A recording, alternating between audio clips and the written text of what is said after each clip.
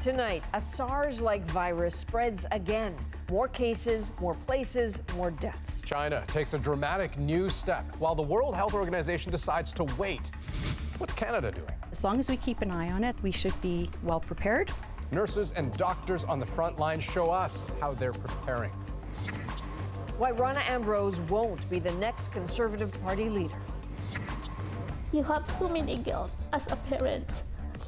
Empathy and advice from one heartbroken family to so many others. Why they now feel abandoned. And a Harvey Weinstein accuser takes a huge risk and talks with us. I certainly didn't go into the job thinking he's a serial rapist. She's breaking an agreement not to speak. He's on trial in a New York courtroom. This is The National. Confirmation tonight in 5 countries on 2 continents. The dangerous coronavirus is on the move and taking more lives. At least 17 people have now died. More than 570 others have been infected. And Chinese officials say thousands more have probably been exposed without even knowing it. Tonight, we'll show you how Canada is preparing its defenses and what lessons were learned from the deadly SARS outbreak of the early 2000s. But let's begin tonight with the efforts to coordinate a global response from Beijing to the World Health Organization headquarters in Geneva. Officials there are watching closely, and as Sasha Petrusik reports, still waiting, at least tonight. Our team is on the ground in China as we speak, working with local experts and officials to investigate the outbreak. After a day-long meeting with experts, the head of the World Health Organization calls the coronavirus outbreak an evolving and complex situation, but opted to wait a day before making a decision on declaring a global emergency, as it did do for SARS in 2003. To proceed, we need more information. WHO officials today praised China's openness since the outbreak began 3 weeks ago in the central city of Wuhan, where it is still most concentrated. The suspected ground zero of the outbreak, this now closed seafood market, still under investigation. Wuhan is now effectively locked down. Officials have ordered airports and train stations to close to outgoing passengers, with subways, buses, and ferries shut down. And Wuhan residents encouraged not to move around at all unless absolutely necessary. It's all to slow the spread of the virus during Chinese Lunar New Year, the busiest travel time of the year. But given how difficult the Wuhan virus is to detect, that may prove tough. Already confirmed in Shanghai, Beijing, and Shenzhen, officials in Hong Kong and Macau today confirmed cases as well. And Russia now fears it may soon join Thailand, Japan, South Korea, and the United States with confirmed cases of its own after a feverish young traveler returned from Shanghai. Wuhan may be effectively quarantined now, but is that enough with China's mass migration already in full swing elsewhere? Andrew? Right. And Sasha, you were speaking with people boarding the trains today in Beijing. What do they say? Well, there's a great deal of worry and frustration. People just aren't sure what they can do to protect themselves against a virus that is so new and unknown, and as the experts were saying here today, already mutating. Sasha Petrusik in Beijing tonight. Thanks. Now, tonight here in Canada, there are no confirmed cases. But with the deadly SARS outbreak in 2003 in mind, Canadian health officials want to be ready, and defenses are already being set up. Vicadopia got a tour of the front lines in Toronto. At this emergency department in northwest Toronto, they're not taking any chances. Along with blood pressure and other vital information, questions about foreign travel. Have you traveled outside of Canada in the last 30 days? All of the logistics are mapped out here, and we're able to act on each one of them. In the Humber River Hospital's command center, staff monitor the entire facility's vital signs. This new hospital was built with outbreaks in mind. I can't, stress enough how incredibly unprepared we were for SARS. We're in such a better position now. The hospital's chief of staff was in the thick of the SARS crisis 17 years ago when weak protocols spurred on the spread of the virus. It was about running around and trying to buy respirators. It was around, trying to set up negative pressure rooms and hiring additional screeners and things like that. Those things are kind of baked into our system now. Airports are stepping up screening of international travelers, but they may not show any symptoms during their flights. So hospitals remain at the front lines if the outbreak spreads. It's really important that we isolate those patients right away. At another Toronto hospital, there's a palpable sense of readiness.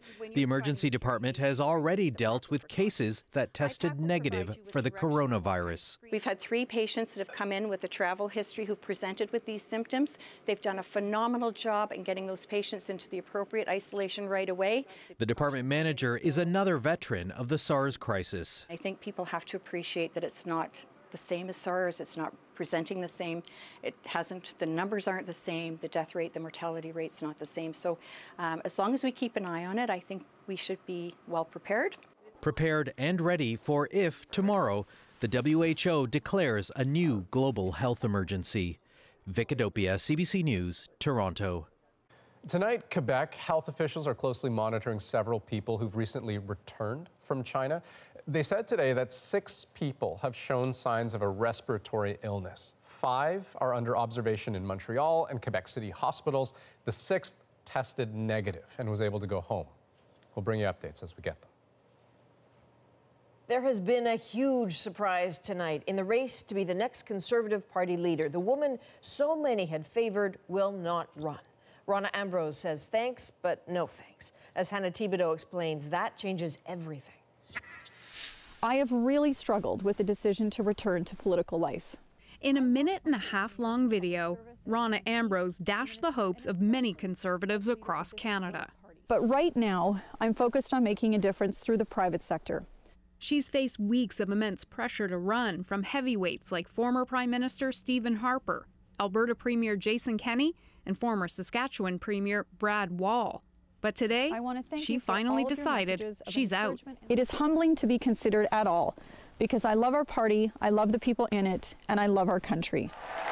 Without her, it's a race so far with no high-profile Westerner or female candidate. Je ne serai pas candidat, c'est définitif. Add that to former Quebec Premier and Progressive Conservative leader Jean Charest's decision not to run, and suddenly, this is a much different leadership race. Look, not having Mr. Charest, not having Rona Ambrose in the race doesn't make it as exciting. It would have been great to have them in there, but the opportunity... That's the thinking of many Conservatives, and many now feel it's a 3-way race. Look, if you're handicapping it today, it would be a race between 3 people. Probably right now, Peter MacKay would be seen as the favorite. Do not underestimate Pierre Poilievre, and don't equally underestimate Aaron O'Toole. Doesn't mean others can't pop up and play interesting roles, but right now, today, it's those 3 candidates. Ambrose was seen by many as the party's best shot to beat the Liberals in the next election. With her decision today, the Conservatives now need to focus all of their attention on who will actually lead that fight. Hannah Thibodeau, CBC News, Ottawa. So, of course, Rosie and At Issue will be tackling this story. How is the Conservative race shaping up? They'll be here at the regular time tomorrow. 5 tourists from France are missing, and their Quebec guide is dead after their snowmobiles plunged through thin ice. 3 other French tourists did manage to escape, and they led police to a spot that locals know to avoid. All of this happening a few hours north of Quebec City, near the town of Saint-Henri-de-Taillon. Alison Northcott explains how it all went wrong. Police on snowmobile combing the shores. The search began last night after the tour group was snowmobiling and some plunged through the ice. Ils ont quitté le sentier fédéré. Quebec Provincial Police Sergeant Hugues Beaulieu says the group had left the designated snowmobile trail. The 42-year-old guide, Benoit L'Espérance, was pulled from the frigid waters but later died. 3 others avoided the worst and sought help at a gas station owned by a seasoned snowmobiler. He says the area they were in is known to be dangerous.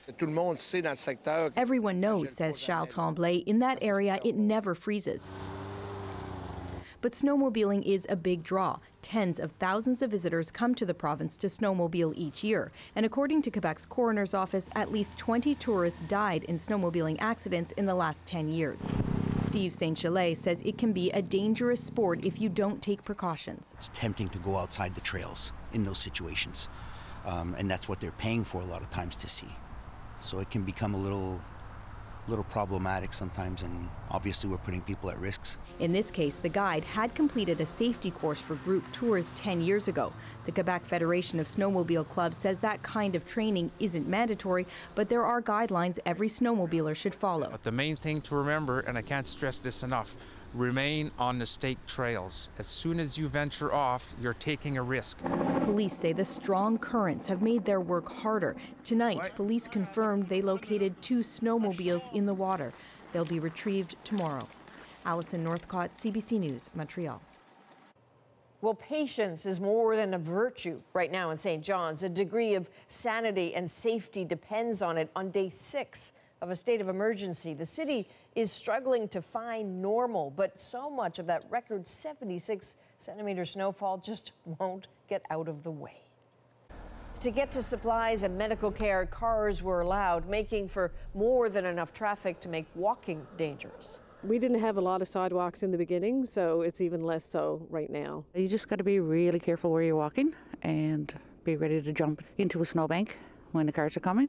The airport is now open, families reuniting, while visitors escape. So you're flying out today? Yes, so excited.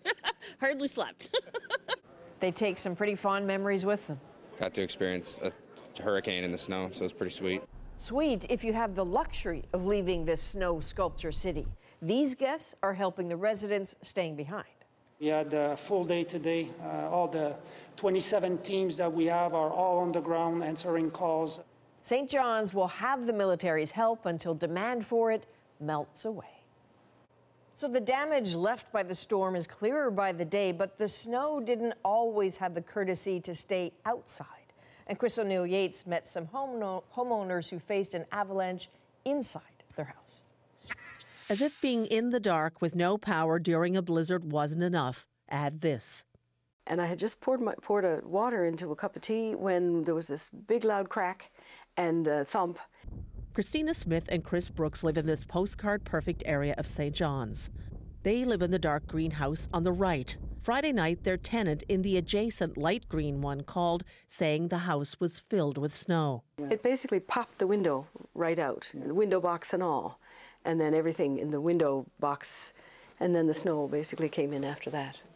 It came from this cliff behind the house. Normally, the snow fence put there for safety catches the snow. Not this time. We're shoveling snow out the door, and I phoned our neighbors and said, look, can you come and help? And about an hour later, we heard voices, and it was the firemen. I mean, they appeared like 3 abominable snowmen, I mean, in the living gale. Fearing more avalanches, they came to help and ended up shoveling out the snow, preventing the potential collapse of the house under the weight of it.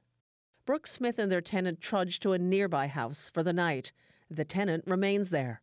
After living here for more than 35 years, it'll take more than an avalanche to drive Brooks out.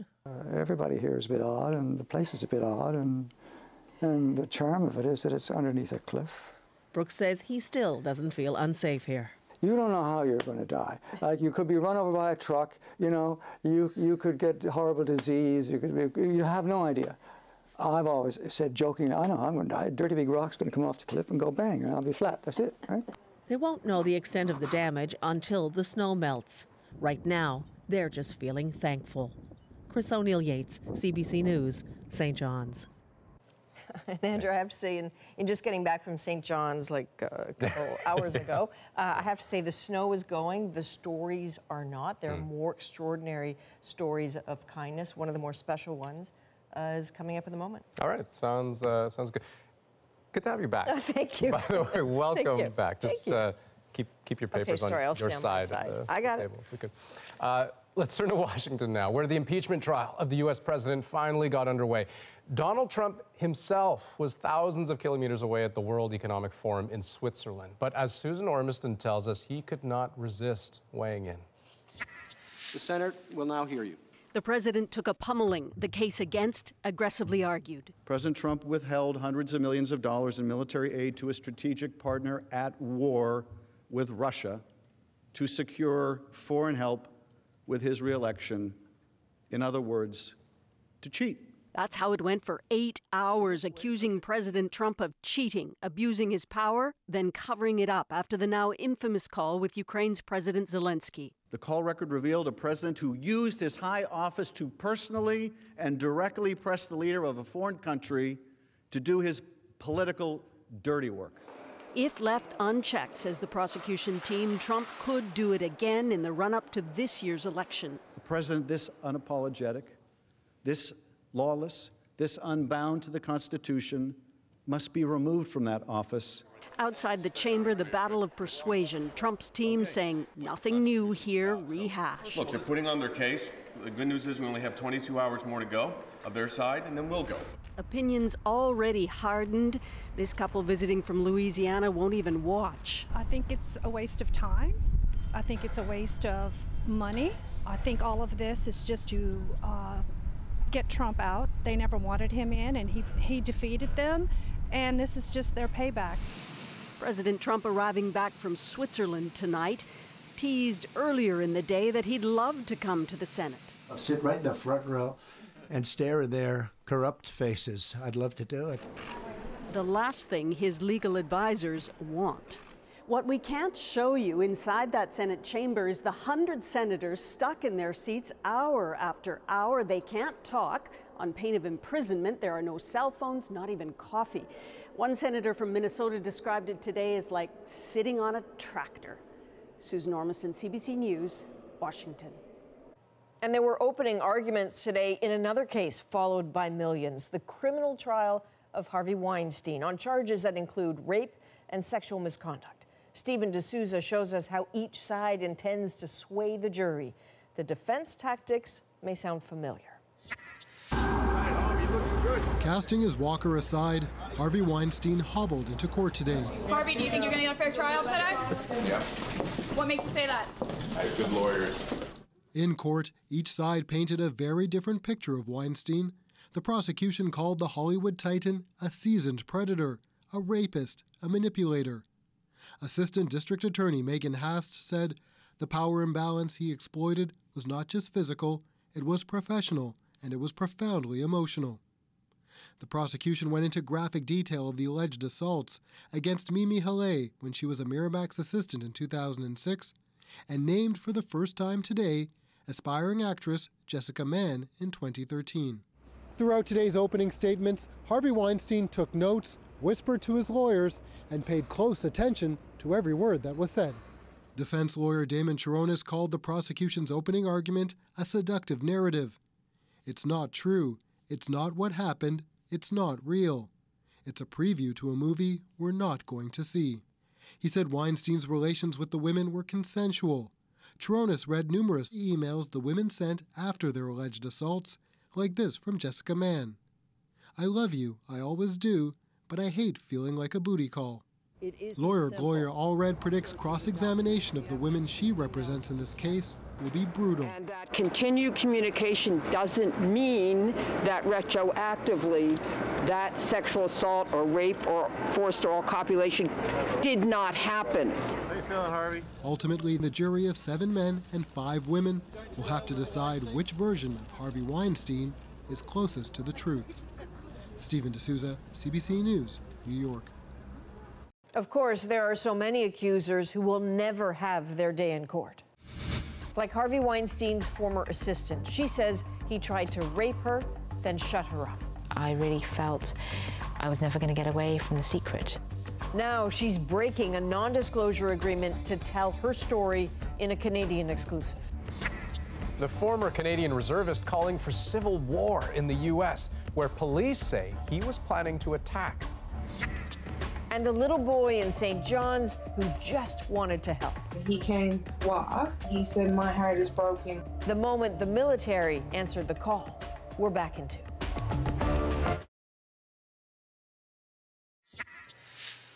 Welcome back. Leaders from some of Canada's biggest unions joined a Regina picket line today. Their members aren't among the workers who've been locked out for 48 days. But as Bonnie Allen found out, they say what is happening outside this oil refinery could resonate across the country.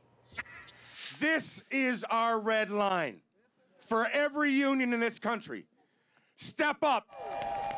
Union leaders have come from across the country to help barricade one of the largest oil refineries in Canada. They're galvanized in a fight for pension security. If they take away pensions in the private sector, we in the public sector know they're coming after ours next. For 3 days, this picket line has been beefed up with chain link fences and vehicles with deflated tires. They've blocked fuel trucks and replacement workers, an attempt to shut down business at the Co-op oil refinery.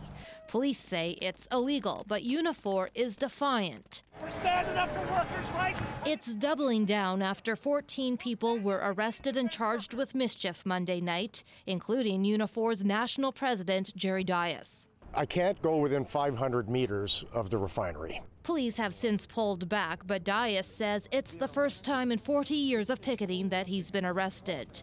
He's prepared to push the limits of the law. If they're going to lock us out and bring in scabs to do our jobs, that is the absolute no-fly zone for the labor movement in this country. In a memo, Unifor told its members that the only reason police backed off was because of the number of picketers. It's counting on a massive presence to hold the line, and the police chief has conceded officers can't arrest them all. We believe that there is a line that which the law can't be broken.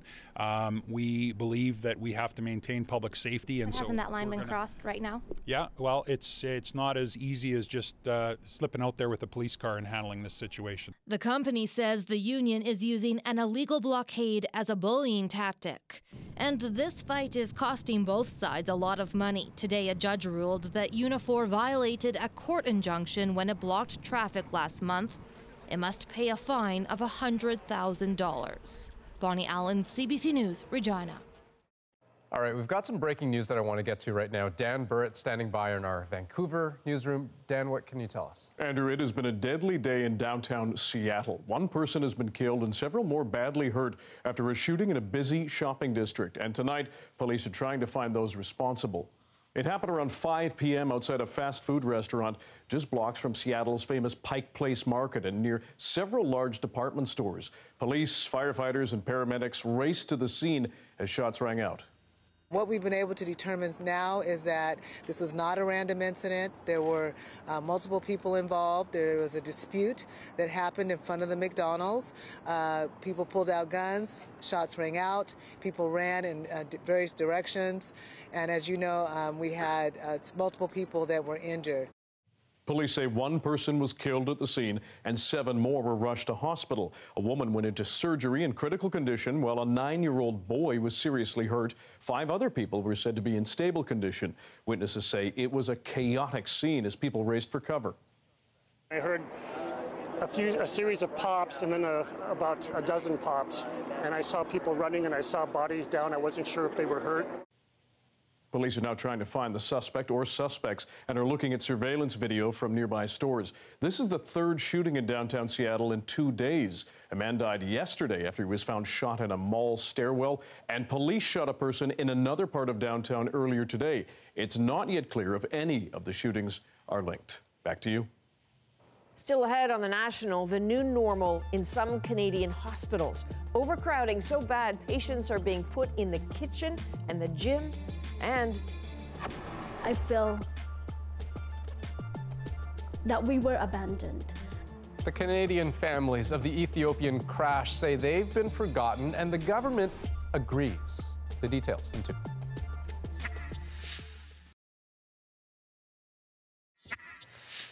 Canada Strong, an online campaign to help the families who lost loved ones on Ukrainian Airlines Flight 752, just got a major government boost. Today, I would like to announce that the Government of Canada will match donations to this fund up to $1.5 million.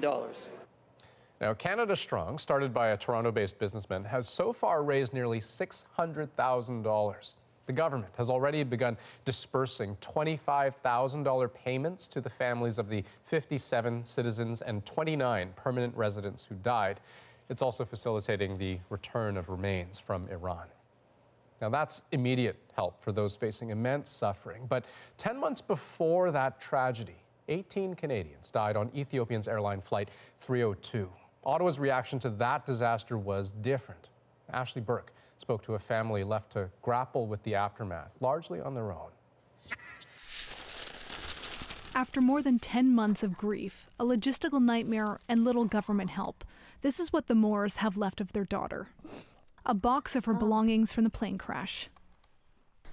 We can still smell the aviation fuel. A stark reminder of the crash that killed their 24-year-old Danielle, who was on her way to a UN conference in Kenya. The Boeing 737 MAX 8 crashed 6 minutes after takeoff. There were no survivors. You have so many guilt as a parent. I was there to hold her hands.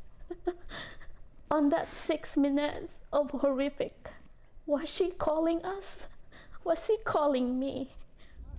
Families of the 18 Canadian victims have struggled through a long, complicated process. That's all we've been faced with here are roadblocks. Roadblocks like trying to get a death certificate from Ethiopia, then the daunting task of repatriation, and the haunting reality that not all of her remains were found. Canada provided nothing beyond consular services. I feel that we were abandoned. It takes 10 months for our Canadian government to even have a meeting with us.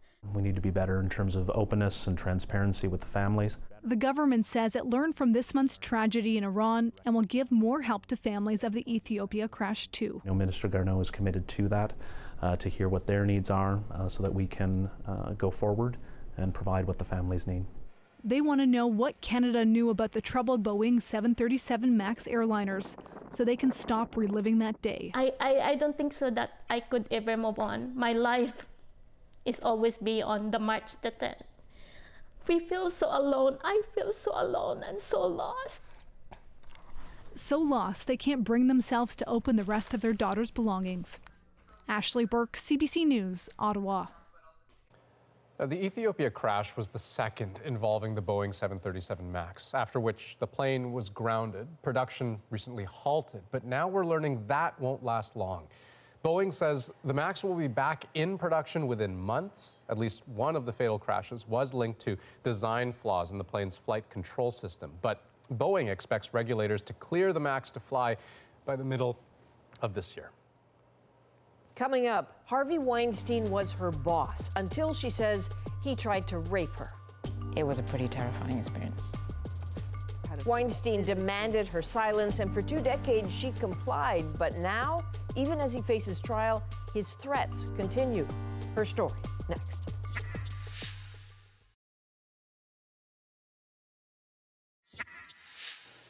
Earlier, we showed you the opening arguments in the criminal trial of Harvey Weinstein. This began with a story in the New York Times, women accusing the movie mogul of sexual misconduct. That was 2 years ago, and it launched a formidable movement. Weinstein might have been brought to trial long before this, if not for his use of non-disclosure agreements, or NDAs. They can muzzle alleged victims and keep their stories from being told. Tonight, Rowena Chu, silenced for more than 20 years by an NDA, takes the risk of speaking out, shedding the bonds of secrecy, a key step in the Me Too movement.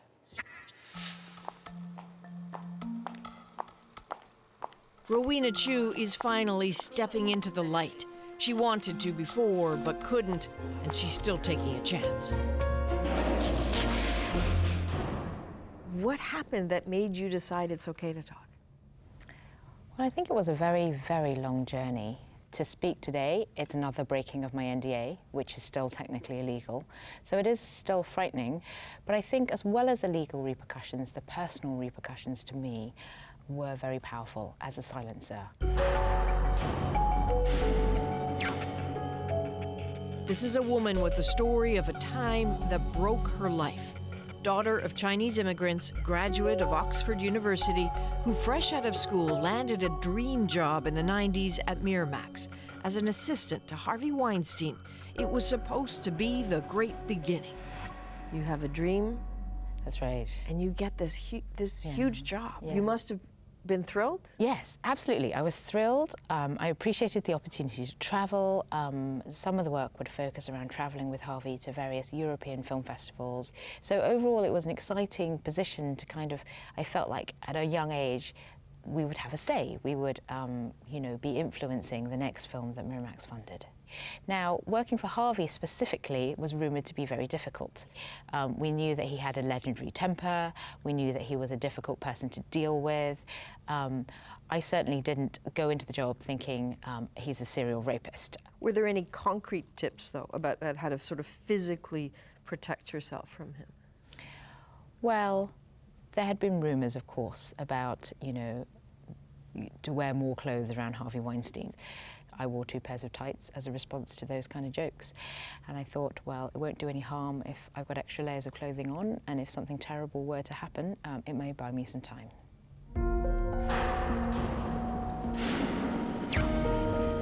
That, according to Chu, was a sadly wise call. 1998, the Venice Film Festival. Chu is assigned the night shifts with Weinstein. The more senior assistant, Zelda Perkins, takes the early shifts. Perkins had warned Chu about Weinstein, but both women thought all would be okay. Chu tells us it wasn't okay. Typically, the evening shifts were pretty difficult because I would be alone with Harvey. Zelda would not be in the room, and so there would definitely be requests for inappropriate sexual contact during that time. You know, there is very much a sense that he would combine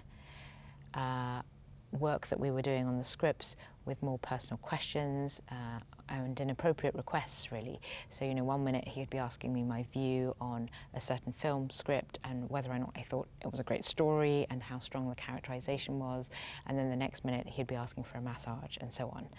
Is there relevance to your ethnicity and your background in your interactions with Harvey? Did he make that an issue? He mentioned how he liked Chinese girls because they were discreet, and he would say that in public, but then in private, you know, that would be twisted around to be, you know, that he'd never had a Chinese girl and that he wanted to try and this kind of thing.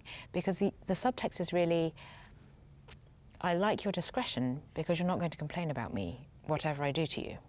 It's a sort of dangerous subtext. It's a dangerous subtext, I think. Can I ask you, and again, you don't have to tell me, but can I ask you what happened on what is arguably the night? We talked a bit about scripts. We spent some time discussing, you know, he engaged in some flattery about how I graduated with a degree in English literature from Oxford, which he very much liked to allude to also. He asked me a bit about my boyfriend. He asked me how long we'd been together and whether he was my first boyfriend and so on. And so I guess the conversation segued into the personal very quickly. He asked me for a massage. He had taken his clothes off, so he was naked. So he requested a massage from me, which I was reluctant to give him. He asked me to take off some of my layers of clothing, saying that it was warm in the hotel room or that I'd feel more comfortable if I took off more clothes. And so in that way, it was almost an insidious, you know, gradual path towards, you know, asking for more and more overt sexual favours. And so from there, it led to him pinning me against the bed and asking for just one thrust and saying just one thrust and it'll all be over. Oh my God, your head must have been swimming. It was a pretty terrifying experience. She says it was a lot to handle. At the first chance, she describes having a quiet, urgent word with Zelda Perkins to tell her what happened. In fact, I think we both cried. Zelda went to confront Harvey right away, which I think was an incredibly brave thing to do. And I don't think many people in her position at 25 and as Harvey's assistant would have the courage to go down and to speak to him right away when he's at lunch with such high-profile people. The women had a plan. Back in London, they would sound the alarm with the company, hoping Weinstein would be rebuked, forced to undergo counseling. Maybe rules would be put in place for working with women. But they say the lawyers were just interested in something different, compensation for silence. The non-disclosure agreement they signed haunts them still. How would you characterize the silence they were seeking? Like, how sweeping was it? absolute, absolute. We were told that this period of our lives would have to be considered a black hole. We could, in the lightest possible terms, refer to the fact that we had worked for Harvey Weinstein, but we weren't to go into any detail about the nature of that work, or what happened subsequent to that work, or the fact that there was an NDA, or the fact that there was any settlement money. None of that was to be referred to. In fact, it felt so onerous that Zelda and I implicitly made a pact that we wouldn't speak to one another, and we didn't after the journey in the taxi away from the law firm. Once we'd signed the NDA, the next time I heard from Zelda was October 2017, and we'd signed that agreement in October 1998. So it's almost 20 years. Yeah, 19 years to the month that we had not spoken to one another. Did you know when you parted in that taxi that you wouldn't talk? I think there was a clear sense that we wouldn't remain in each other's lives, because we talked about how difficult it was not to refer to this period of our lives. But what's it like to lose the one person who stood beside you the whole time? I think it was incredibly difficult. But not just that I had lost the only colleague that I could talk to about it, but an inability to speak to anyone in my personal life about really quite a traumatic event meant really it wasn't possible to process it. I'm wondering how much a secret like this weighs. Clearly a great deal, because I found it an impossible burden to bear, really, and it came to a point where I tried to kill myself a couple of times, and I really felt I was never going to get away from the secret. You are calm, almost matter of fact about what happened, and where does that calm come from? You know, I think being British and being Chinese, it means that I'm not necessarily too transparent. But I think that sounding calm doesn't necessarily mean it wasn't a really frightening experience. So was the screaming inside your head? There is screaming inside my head from at the time of the assault, absolutely. I still feel powerless. Zelda and I are now in our mid-40s, and yet there's still no remedy in the legal world, or there doesn't appear to be a remedy available to us in the legal world. Who knows what will happen with the criminal trial, but, you know, telling a story in the media publicly isn't necessarily an easy fix to everything that has taken place. Time, the effort of journalists to find them, the launch of the Me Too movement, all of this collided to bring the two women back together again. Zelda Perkins, Rowena Chu.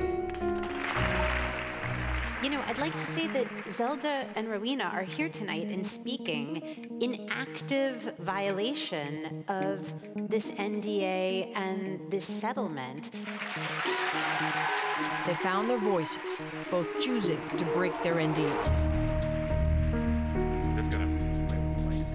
It all might intimidate some back into the shadows, but not Rowena Chu, not anymore. How did Harvey Weinstein respond to you telling your story? His lawyer issued a statement saying that Harvey Weinstein and I had engaged in a 6-month physical consensual relationship, and that Harvey was looking for ways to take legal action against me for breaking my NDA. Is it worth it for you? We'll see. I'm on a long journey. I am, you know, encouraged by the voices that lift me up from other victims, but also from people who are silent even to this day, and they feel like I in some way speak for them. I won't know the long-term repercussions of speaking out for a long time to come, but I so far have no regrets. And it's wonderful to meet you, Rowena. Thank Lovely you very, to meet you very too. much. Thank you for your time. I very much appreciate that. We asked Weinstein's lawyers to respond to Rowena Chu's allegations, and we finally received this statement from his public relations company. Quote, "Neither Mr. Weinstein nor his representatives will be making any comments on these matters. I hope you can remain objective." And up next, hospitals so busy, so crowded. Patients are being treated in unusual places. This was a pantry. It used to have a fridge and an ice maker and a microwave. This is not the optimal place to be providing care. And it's not just during flu season. The ripple effect, clogging hospitals.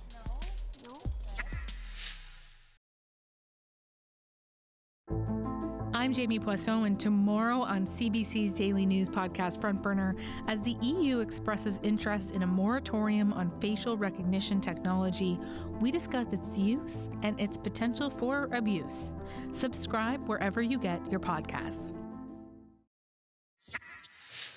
A bit of hospital overcrowding during flu season is nothing new, but a CBC News investigation has revealed that, in fact, so-called hallway medicine is happening nearly every single day in hospitals across Ontario. Mike Crawley shows us the extreme measures hospitals are taking to find space.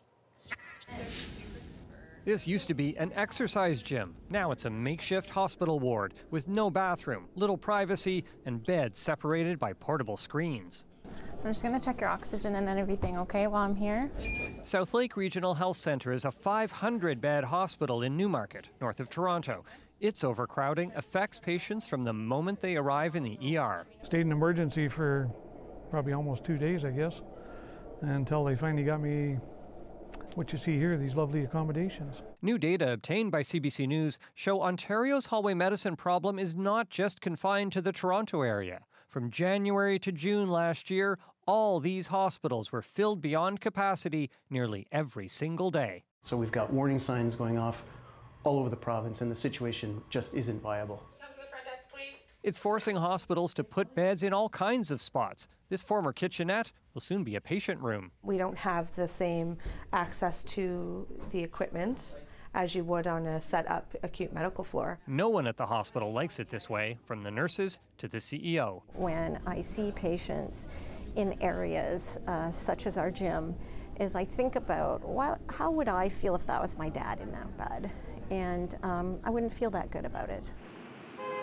Another hospital, also near Toronto. Weekday afternoons are pretty quiet in the ER. Still, there are patients in the hall and beside the nursing station.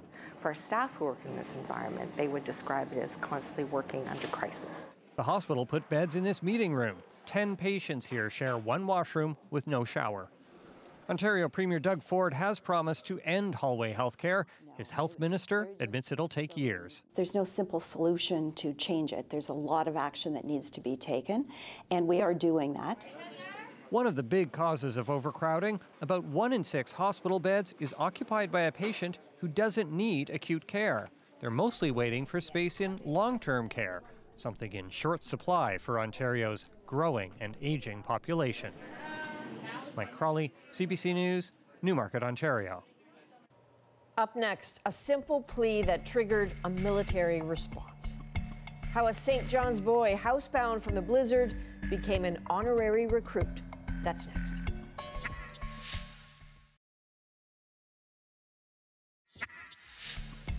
Like so many others in Newfoundland, Matthew Sharp really wanted to help out after the blizzard, but the 7-year-old lives with cerebral palsy, and his mom worried that so much snow might just not be safe for him. So Matthew wanted to get out there to help the soldiers he saw shoveling. Instead, a surprise at his front door. They came to him, and that's our moment. Well, Matthew has cerebral palsy. He came to work. Then he seen the military. He said, "Mommy," he said, "my heart is broken. I wants to go out and help he calls it the war people." And he looked at me and he said, "Mommy," he said, "can the military come and help me?" It was the first time I ever took to Facebook for any help. And they knocked at the door and Matthew was like, "Mommy, who is it?" I guess it was quite the reaction from the little boy. Getting a bit choked up, I guess. It was nice to see such enthusiasm and so appreciative of what everyone's doing and how everyone's working together and being so helpful, you know. I'm just happy I could be involved with it, you know what I mean, and see the smile on the little boy's face when we showed up. You couldn't understand him. He was that excited. I didn't expect this today. You know, Matthew, firstly, good for you for wanting to help. You're a great Newfoundlander, a great Canadian. His mom, Matthew's mom, Lisa, says that he's really very, very shy. But as soon as the soldiers showed up, they really took to him. He really took to them. You can see by the emotion. It was up in their arms, like, give them a big hug. And I mean, the only sad thing is that they couldn't actually stay for very long. I mean, they've got work to do, right? They had to get right back out there. But they said, hey, maybe we'll be back in the spring, off from a ride in their truck. And great. Yeah, it'll be part 2 of the visit. Maybe we'll do another moment that day. I'd like it. That's The National for this January 22nd. Have a great night. Good night.